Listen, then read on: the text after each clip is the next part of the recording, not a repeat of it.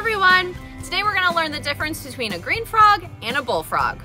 These frogs are both out right now and singing their songs, and they can look really similar. The bullfrogs tend to be bigger, and they have a fold that wraps around their tympanum, which is their ear.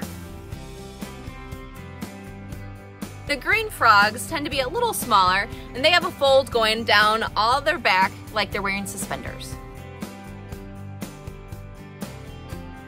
They also sound different. So a bullfrog has a very deep juggle-rum call.